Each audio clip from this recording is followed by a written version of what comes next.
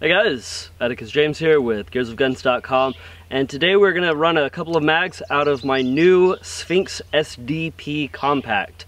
This is a gun that is imported, as it says on the gun, it's from Chris Vector. Now, the gun is manufactured in Switzerland, it is a Swiss gun, and Chris brings it into the United States, and that's how we get it. So, I'm going to just go and shoot a few rounds at some steel plates, and I'll tell you what I think so far.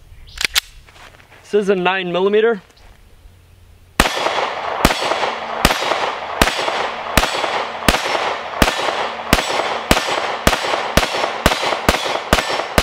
Now I will be doing a full review on this video, or on this gun, a little bit later on this year, but right now I figured I'd just kind of take a look at it. It is a 15 round magazine, so we can do a 15 plus 1. I'm gonna go and shoot a couple more magazines. So this is a double single action, which means you have a decocker on the side.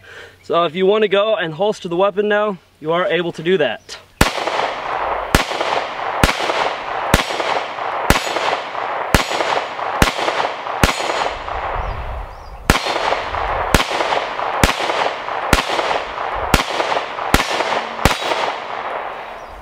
So far, I really like the gun. I'm going to be definitely doing a lot more review on this gun a little bit later on this month, but I figured I'd bring you out here just for a few minutes to show you what we actually have going on right now. So if you guys like this video, we got a whole bunch of more social media stuff that you guys can check out.